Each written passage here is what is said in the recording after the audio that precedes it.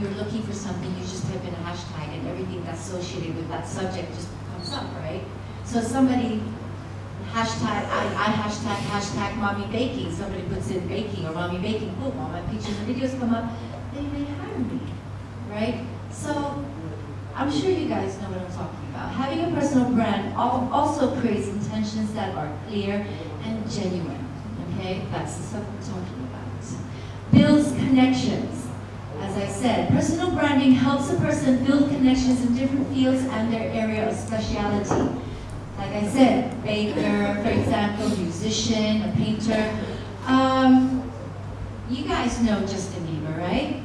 Right? You guys heard of Justin Bieber. Now, he was also discovered because he had posted a video of him singing and dancing, and that's how he got discovered, because I believe it was Usher who saw this boy's video on YouTube, and they called him over, boom, and now he's Justin Bieber, the troublemaker, who's married now, right? Or for example, there's another one called, his name is Shawn Mendes, right?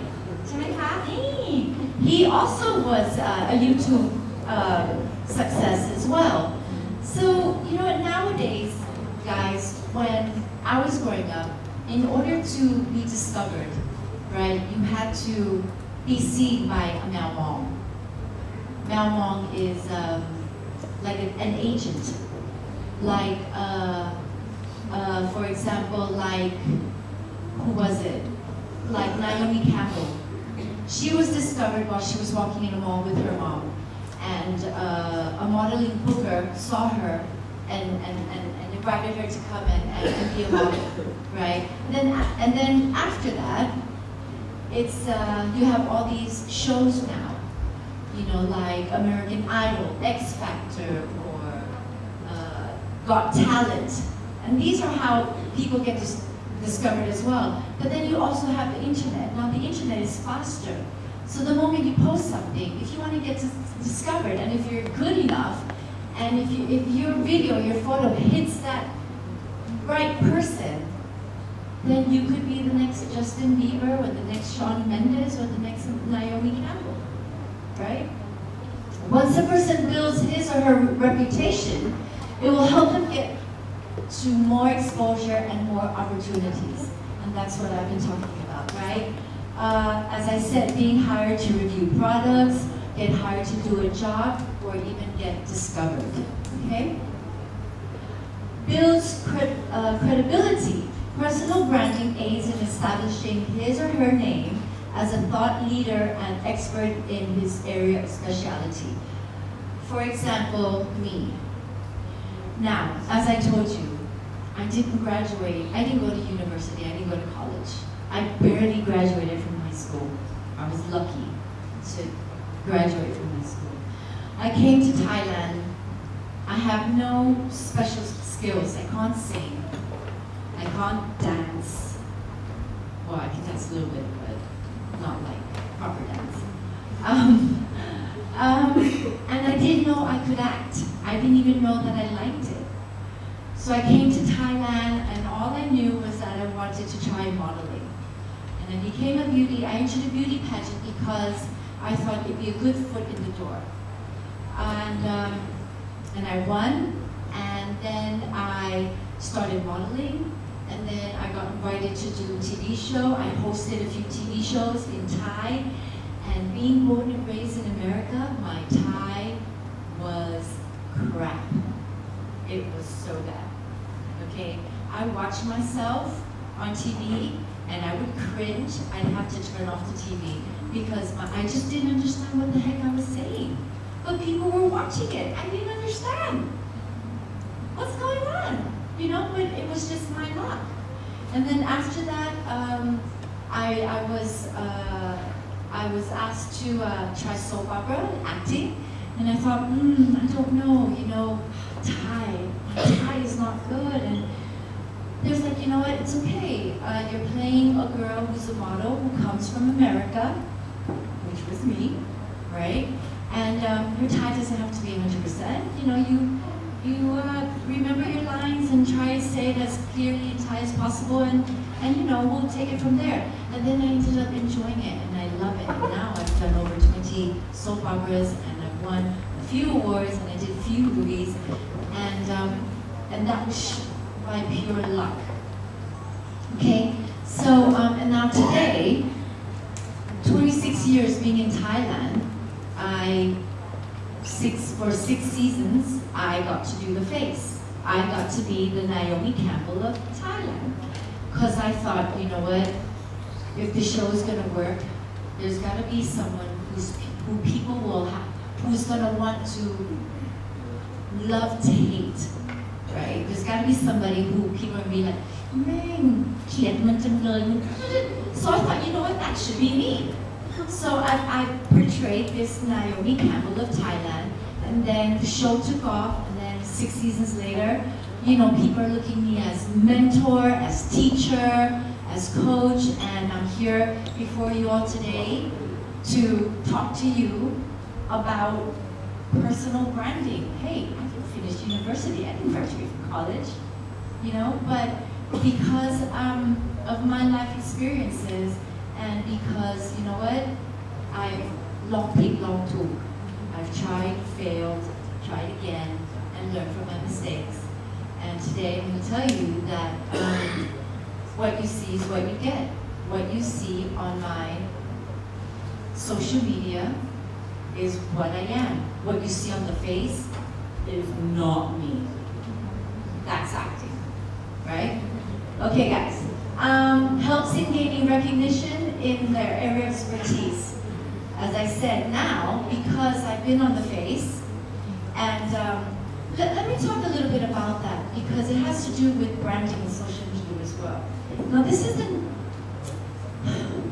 negative bit, where later in my talk today, I'm going to talk about what not to post, which I kind of talked about earlier in my speech. So in the face, because I became the Naomi Campbell of Thailand, right? I got a lot of hate. Like, in my Instagram photos, like, people really hated me because they really thought I was that bitch, right? And so I was getting hate messages, like, people would how do you call it, make up profiles just to come into my Facebook, just to come into my Instagram to tell me how much they hated me. And when I clicked into their profile, it was one person, like, and it was private, so I knew it was fake, right? And so, you know, so that's how good my Naomi Campbell of Thailand was, right? I got the whole country to literally hate me. But anyway, but I can tell you this, I really had to have thick skin. I really, really had to be able to block all of that negative out, because it was really bad. It was so bad. One of them, I'll never forget this. One of them said that, Lukkade, I feel sorry for your son because he has you as a mother. That's harsh. That's really harsh. And then there are funny ones where, you know, I could feel it, I could sense it, that they were really upset because they were like, Lukkade,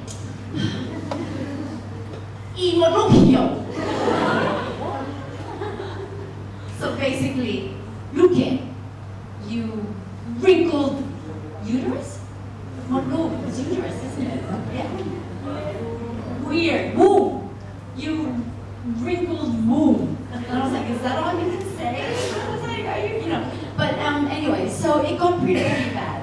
And so me being the only mentor that was on for 2 or 3 seasons at that time, every time there was a new mentor or the kids, I'd have to tell them, you know what?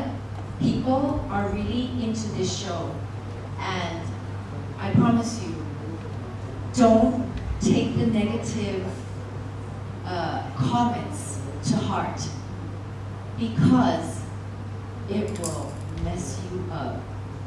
It will tear you down, and you will feel that big, because people can be so mean, and they are that mean.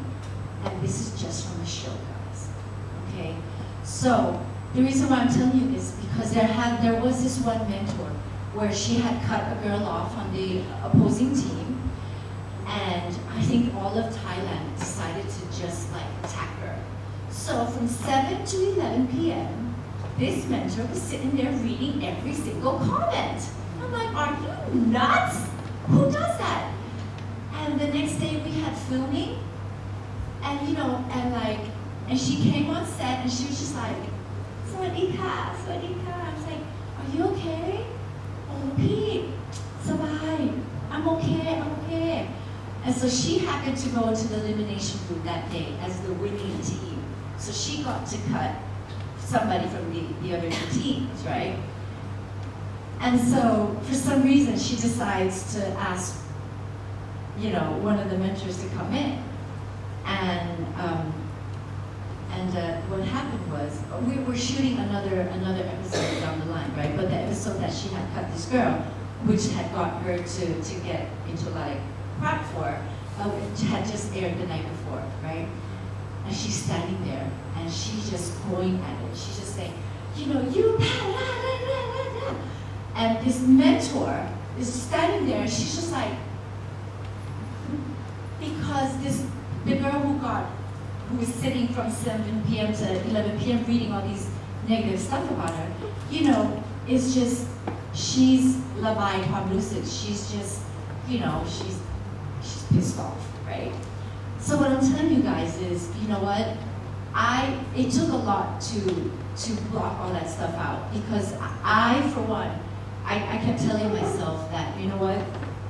People are really into this show, and the only time that they are sending me all these negative stuff is during the show. So I know it's because of the show. So I'm able to justify all those, and I tell myself that, you know what, I'm doing a very good job, right? Because people actually really do hate me, and they're watching the show. And we're creating this big buzz of people talking about it, and that's what it is today. It's so bizarre. The more people talk negative or negative things, the more famous you are. What kind of world are we living in? It's so weird. But anyway, you know, guys, so what I'm saying is, sometimes, you know, when something like that happens, or if you're bullied, you know, or you know someone who's being bullied, you've got to help them out, because it is damaging, you know, and you all not as strong as I am to take all that stuff. Okay, guys. Admiration, respect, and trust will come along with the person's name, right? Helps gain confidence, emphasizes the strength of an individual, and can give direction as to where he or she can use those strengths. The gain of confidence will come from their positive qualities and strengths that they could share in public. Right. That's if you don't get bullied. Okay? This is where this comes and helps you. Right? We live in an age where likes and shares matter. When you post a photo. If you posted a photo for about 15 minutes, and if you haven't gotten more than 50 likes, you're like, oh my God! Nobody loves me! Nobody cares! I know people like that. It's so weird. You know, all of a sudden, we feel like I have to be liked by people I don't know. Like, that matters. Like, if I don't get more than like 7,000 likes, my career's over. You know, it's like, I don't know, y'all, this world is changing so much, but that's the life we live in, and we have to adapt. But you have to know that, you know what, you're in charge of your life, you're in charge of what you put out there, you're in charge of your own branding. So it's important on how you portray yourself, yeah? A well-done personal branding will emphasize the strength of an individual and can give you direction as to where he or she can use those strengths. No one would hire me to walk their dog or become a singer, right? Because one, I already told you I can't sing, and I don't post any videos of me singing. I've done that once, and it was because I was intoxicated slightly. And it was horrible, because I sang off-key, right?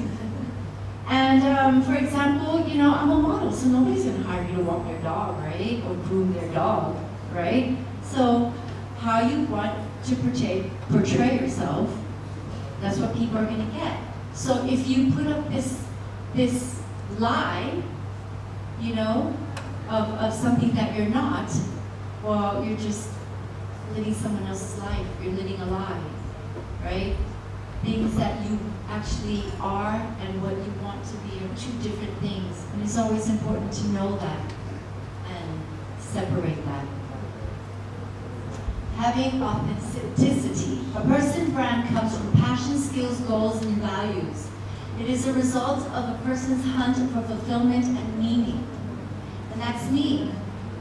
Being a mother has big meaning. I've waited, you know, for so long for this beautiful little boy named Sky to come into my life. You know, it wasn't easy. I didn't get pregnant naturally. I had to do IVF. You know, we were lucky with Sky on the second time. And then we wanted another child, and we tried 10 times. Not successful, so I thought, you know what, it's all right.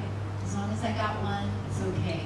So that's why on my social media it's about family life, because my son is the most important thing to me. And I want people to know that. You know, parenting and now coaching. That's why I'm here today, because Ajahn saw me on the face or knew that I do seminars, you know, I do coaching, and that's why I'm here today. Personal branding helps a person grow from something that he or she believes. Personal branding is a person itself and no one else. That's right. If you're going to sell yourself out there, you got to sell it right. Okay, guys? Don't live a lie. Right. Now, you are what you post. So does anybody watch rugby here? Any rugby fans? All right. It's okay. This news is recently. This is an Australian rugby player named Israel Folau, and he plays for the Wallabies in Australia. Now, he's a devout Christian, right? He's young. He's one of Australia's, like, top players. I mean, he makes mega bucks, okay, guys? Now, he posted, he ranted on his social media, I think it was Twitter, and said that homosexuals, people who gamble, will go to hell. You know, so he was ranting. Basically, in a nutshell, this is what he said. He ranted. And in his contract, there is a clause there that, you know, you have to be aware and be careful of what you post, because you are an athlete, you're on a national team, so there's an image that you have to keep. Now, he went and, you know, ranted. And people have a right to rant, right? People have a right to say what they want, freedom of speech, right? If you're religious or, you know, whatever, you have the right to do that. But because of what he said, he got fired. He got fired, and now he has no job, okay? So he was getting paid like a stupid amount of money. So this is a football player, a rugby player in his 20s who has now got fired for playing rugby. Now in Australia, right, I had read, which I was going to get the photo of it, but I couldn't find it. Now, if you're an athlete and you got caught drinking and driving, if you got caught gambling or doing drugs, you would get suspended from football 6 months or a year, 2 years, 5 years, something along that line. But he just ranted and just said something that was religious-based. He got fired. So it goes back to what I said earlier. Be careful of what you guys post. Be careful of what you guys rant about, because it will bite you in the butt one day. Especially, you guys are young now, you're going to be looking for jobs, you're going to be applying for jobs. You know what? Resumes they probably don't mean much anymore. Resumes? You guys still use that word, right? You know what that is, right? It's still in the vocabulary, right? Okay. All they have to do is Google your name, and every single thing, every single photo, every single dish of food or any place that you've ever posted is going to be there. And all they have to do is scroll down and see what type of person you are. So please, because I know a lot of people who've gotten into a lot of trouble because they just wanted to rant. อยากจะระบายอารมณ์แค่นั้นเอง Right, 10 things you should never post on social media. First one, offensive content on social media. Racial slurs, graphic images, crude jokes, swearing, right? We know about that. 2, gossip or attacks against specific people. When you specifically call someone out in such a public venue, you often leave that relationship in a state of repair, right? I'm trying to think of the example because I know I've done that once, or maybe twice, and that person's no longer talking to me. And it was because I was young and stupid, and that's why I could stand here today and tell you not to do that. So, you know, let's say, oh, you know what I did once? It's so embarrassing. Okay, so I was at a concert, and there was someone that was there, and they were wearing something that wasn't so attractive, and I thought it was funny to just talk about it.